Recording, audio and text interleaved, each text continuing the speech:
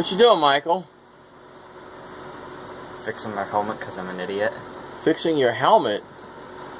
Because I decided to go riding when it was 16 degrees out. Yeah. And what happened? Not surprisingly, I didn't get traction. Because the ground was frozen. You were riding the dirt bike on the ice? Well, not on the ice, just on the frozen ground. But yeah, same difference. Okay. And you broke this little piece that holds the visor on your helmet? Yeah. So you're making a new one? Yeah. Okay. What material are you using? Delrin.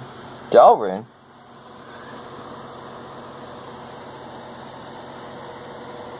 Okay. Did you measure the thread size? Yeah. What is it? 1 millimeter. 1 millimeter? That don't look like 1 millimeter.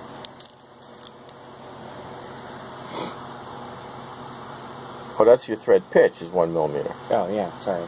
But I don't know. Yeah. 6? I use this thing, yes. Hey, oh, thread gauge. Okay, cool.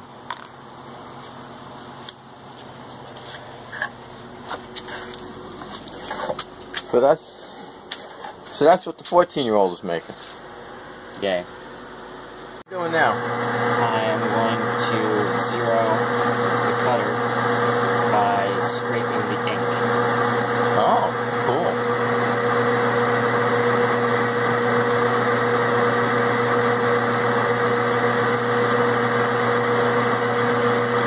Okay, got it. That's my zero.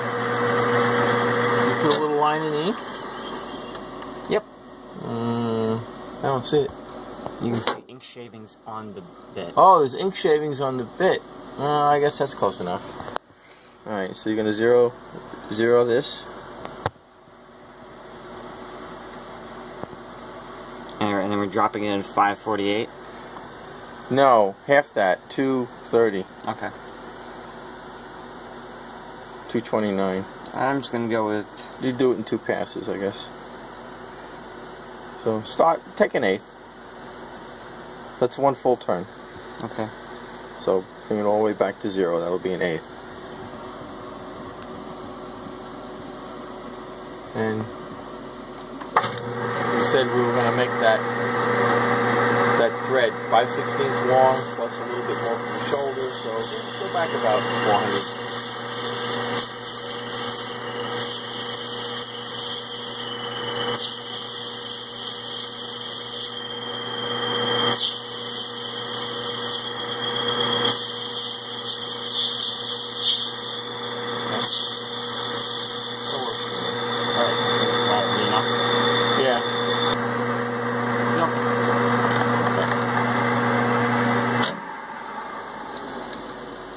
Shall we thread it? We shall. Go get your threading die. Or should I say my threading die? Yeah, because I'm too cheap to own tools. I spend all my money on, Toys. Yeah. By the way, go subscribe to my channel. Link in the description. You're just gonna go on? Well, yeah, you gotta push it on. You also gotta keep it perpendicular to the axis of the thread. Now, you could do that with the tailstock if you wanted to be cute about it. But it's plastic. So just put your finger right in the middle of the back and just turn it with, yeah, there you go.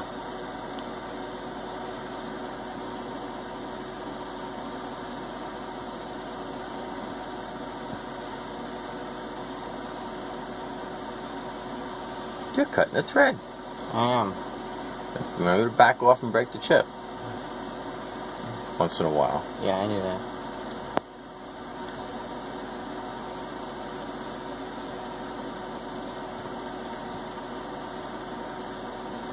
Good.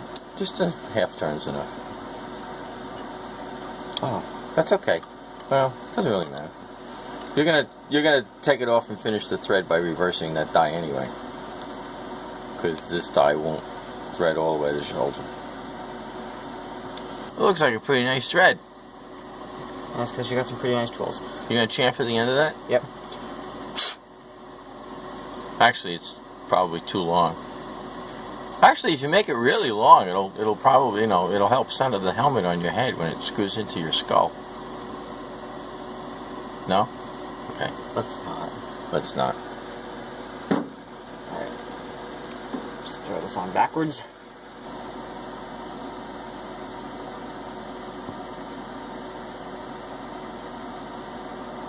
Hey, that went on way easier than I thought it would go. Well, it's already cut. Yeah, but still. It's only the last couple of threads there you're gonna recut. Now don't snap the thread off, because that happens. Go all the way to the shoulder. And yeah, you should be good.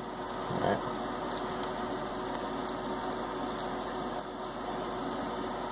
Alrighty, now we're gonna cut the shoulder.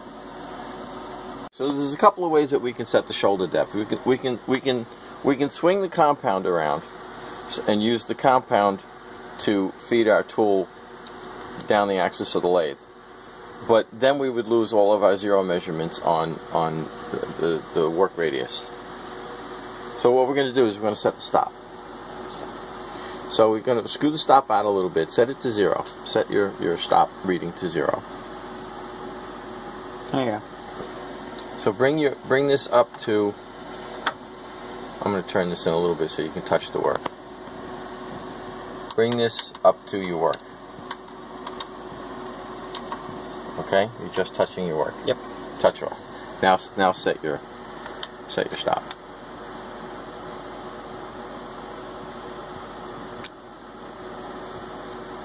Okay, doesn't have to be tight. Now screw that in 60 thousandths. It's marked, it's labeled. What's the graduations on there? Every 20, I think. Okay, 0, 40, so that's 20. Wait, what? A full turn should be 50 because it's a half 20 thread. Oh, okay. Then in that case, a full turn plus 10. And then 40. Okay. Okay, so that should be 60 thousandths right in that gap. Yeah. Okay. Now there's another way to do that. Okay. The other way to do that is you forget the graduations on here, and you put a shim in there, either a gauge block or feeler gauges or something that you know is correct. Mm-hmm. And you bring your stop up to the feeler gauge. Then you remove your feeler gauge, and you've got a travel space. Okay. Okay. Next, what's the diameter of the shoulder you're cutting?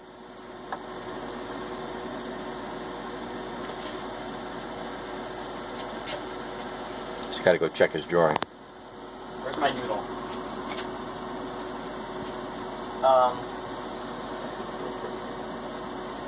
We didn't write it down. Oh no, we did. Oh yeah, 323. 323. I think that's 8 millimeter. Yeah. Thank you. Okay. Is my filming interfering with your machine operations? Yeah. Okay. Okay, we're at 0, right? No. More or less. 4. 4. Now you're at 0. Well, now we're 4 thousandths in. It doesn't matter. So, what was our 0 diameter? Do you need to measure it? No. What was it? I don't know. Then you need to measure it. No, I don't. Get your caliper, because you didn't write it down. No, I didn't.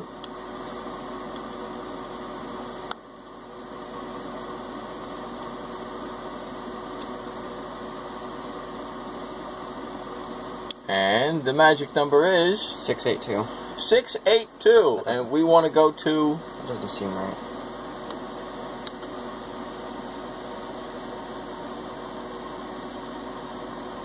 Okay, fine. 682. 682. 682, and the magic number we're going to is 323. So 682 minus 323. 682. You need a calculator? Yeah. I'm not in school, therefore I don't do math. Remember the Barbie doll that you'd pull the string and it would say, "Math is hard"? They got a lot of controversy on that.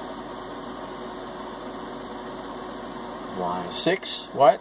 Why? 682? Yeah, 359. 359, what's half of that? 180, roughly. Yeah. 179.5, you're not that accurate. Nope. Okay, so from zero, you're going to crank it in 180. You're going to take 180 off the radius. Yay. So it's 125 full turn plus 130, 140, 150, 160, 170, 180. Right there. That is correct, sir. And you're going to push the tool up to your stop, carriage stop, and then back it out, and you will have your shoulder. Okay.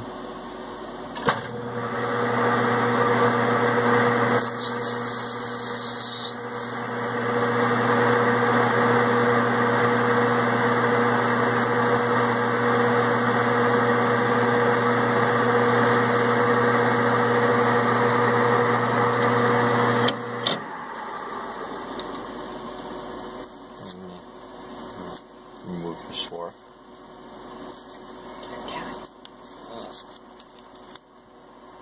Okay. Hey, look. A shoulder. Tiz. You have your shoulder. I name it Steve.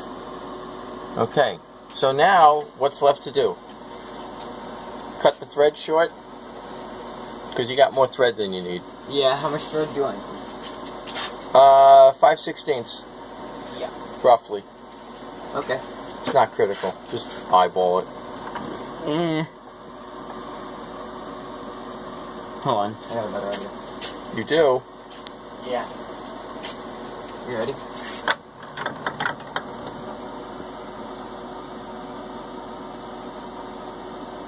Okay, so chop it about there. Let's do.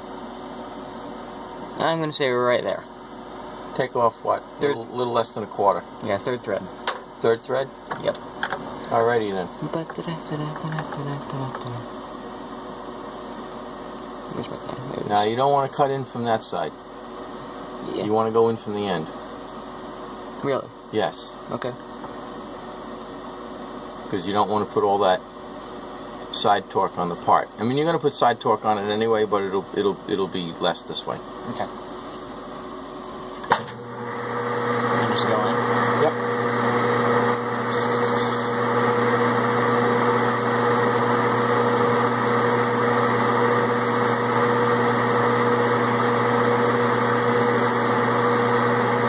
We're good?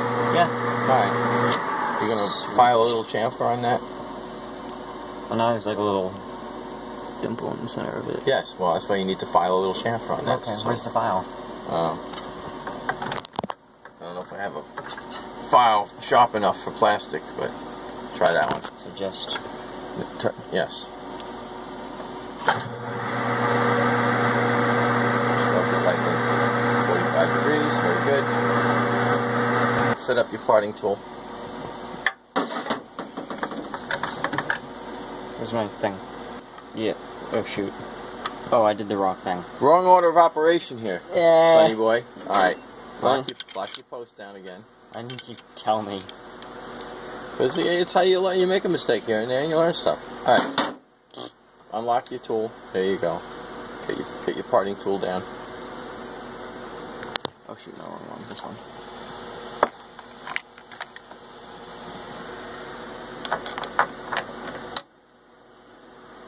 Okay, now you got to get it perpendicular to the lathe axis. This is the tricky part.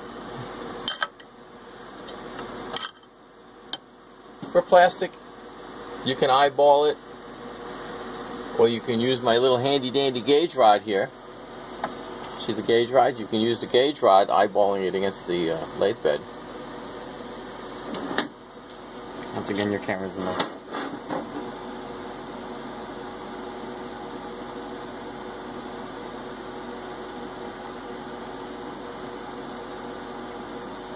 Okay, that's pretty good. Oh, Good. crap.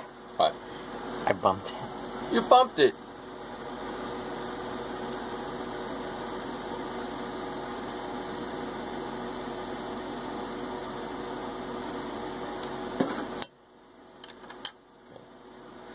So this is what he was seeing. Camera can't see. Okay. So you said about 1/8 of an inch. It's not critical. Oh, your stop is in the way. Yeah. Yes. So I'm just gonna go. That stop can save a lot of accidents. I'm gonna say that's close enough. All right.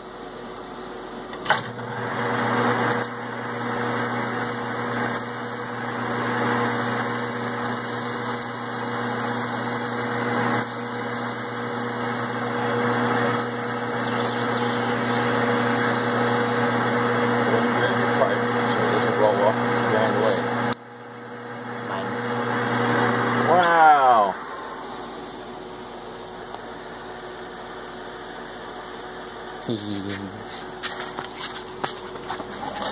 And now for the test fit. First, see if it fits in the visor. Does the shoulder fit through the visor? I just want to see if it fits.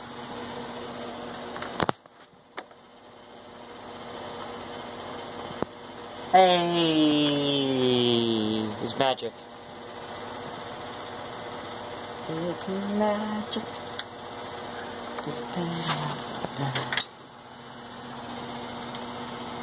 The shoulder fits in the visor. Shoulder fits snug? Yeah. So now all you have to do is snip that nib off and cut a slot for your Screwdriver. I was going to say nickel or dime or something. Oh, yeah, that works too. Okay. I think we can end the video there. Wow, you didn't do that with a machinist scraper? No, you just said snip it off. Well, okay. I wasn't thinking that, but I don't really care. Well, it's got to be out of your way for you to cut the slot. Okay, fine. But we're going to end the video here. I think we've successfully trained a little tyke in a few lathe skills here. I'm not little, I'm a teenager. Yeah, exactly. Say goodbye, Michael. Goodbye, Michael. There you go. See you later. Thanks for watching. So, start it with the hacksaw, finish it with a file. And you got a nice little slit in there.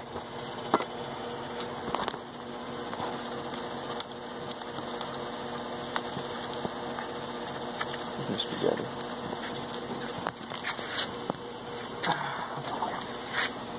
That's where all the tools should be found. Yes. On the floor. Yes.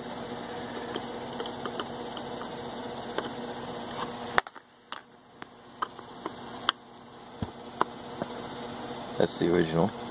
Careful with that. It's not nearly as tough as the Delrin one.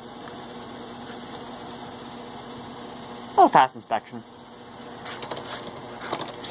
They'll show up to the races, they'll inspect my helmet, and they'll be like, what the heck happened here? And it's like, oh, we broke it, so we made a new one. They'll look at us like, what? They'll be like, okay. You made a new one?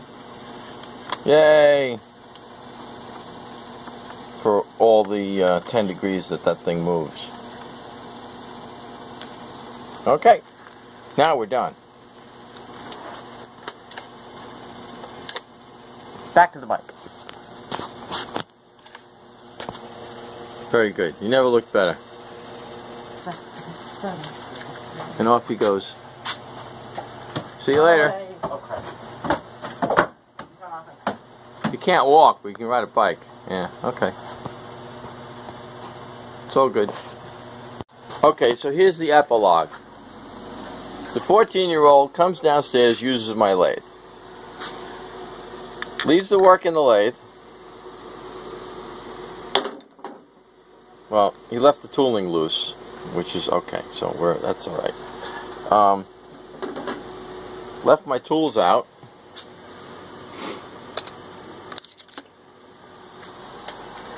And let's see, we gotta put this away. Oh, did I drop that? I did. Alright. So this has got to get put away, back into the kit. That's got to get put back on the shelf. Left all my tooling out. Left all the lights on. That's okay. That'll take care of it. There you go. The training of a young gearhead. Oh, and of course he left his food remnants behind. There you go. It's great being a teenager.